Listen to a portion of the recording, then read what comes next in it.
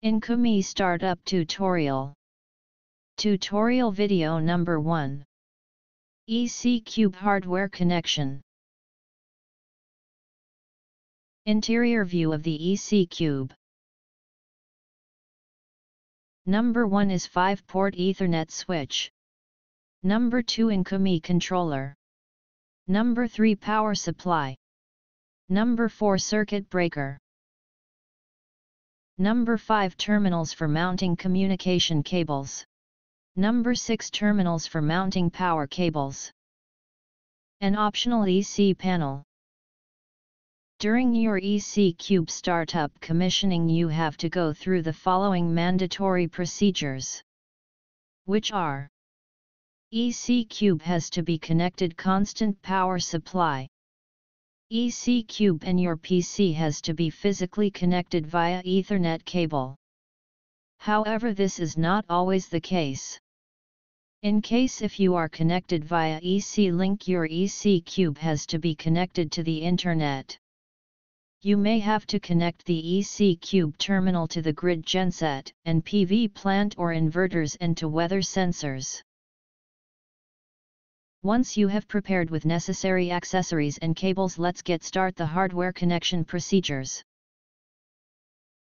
Connect your computer with Ethernet switch via Ethernet cable.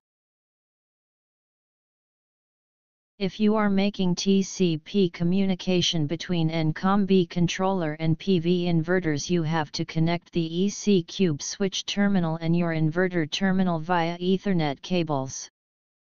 Here the connection depends on your site installation.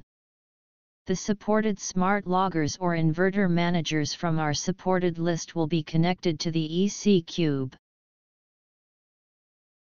Your ECcube need to securely connected to the constant power supply. It uses 24 voltage DC.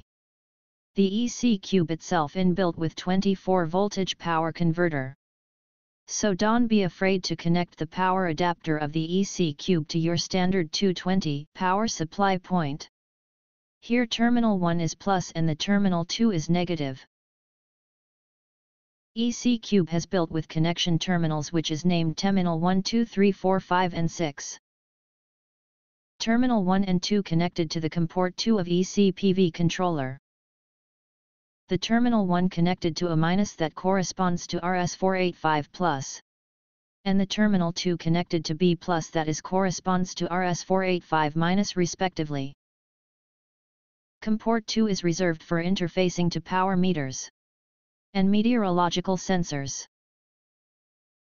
The RS485 plus from the power meter should be connected to terminal 1 of the ECcube. And RS485 minus should be connected to the terminal 2 of the ECcube. The power meters has to be connected in a daisy chain serial manner. If you are using more than one power meter, make sure you have connected the power meters in a daisy chain manner. It is important that the ID numbers has to be given in a sequence order corresponds to the connected power meters. How to set the ID of the power meter? Press the menu key. Then use the sibling menu switch to reach the address menu. Here now you will see the default ID on the power meter. Again press the menu key. Then you will reach the password menu where you have to enter the default password 01. Use the arrow key to move the editing number to the left or to the right on the display. And then use the arrow key to change the number. Once you have changed the ID, press the menu key again to save it. Now you have changed the ID of the power meter. For instance, if you use 4 power meters, use ID 1 to ID 4 to name the power meters and connect them in their ID sequence. How to connect the power supply line of the power meters? On the power meter L+, which is the marked pin number 1, will be connected to the supply line, which is the load AC bus bar.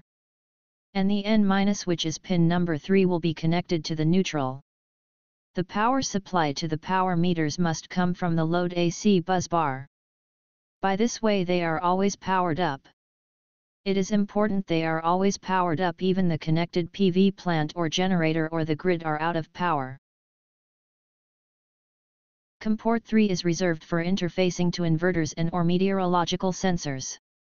In case none of this is enabled, COM port 3 is acting as a slave port. The COM port 3 connected to terminal 4 and 5 on the ECcube. Here the terminal 4 is a minus, which is correspondence to Rs 485 plus. And the terminal 5 is B plus, which is correspondence to Rs 485 minus. Modbus Rs 485 plus should be connected to terminal 4 and Modbus Rs 485 minus should be connected to the terminal 5 respectively. The cables being used between the ECcube and the power meters or sensors has to be twisted together properly. And the cable must be shielded as shown in this picture.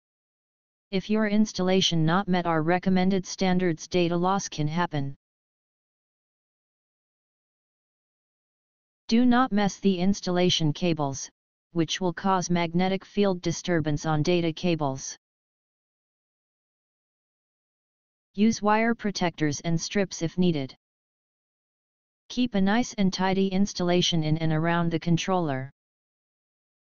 Once you are completed above procedures, your ECcube controller terminal 1 connected to power meter on the RS485 plus and the terminal 2 connected to the RS485 minus.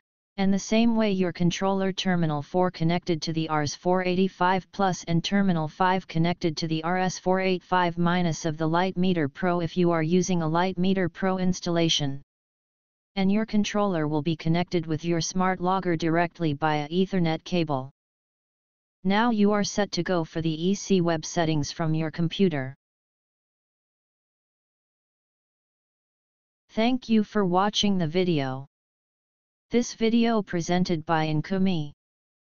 For more information, please visit our website www.emcomb.com.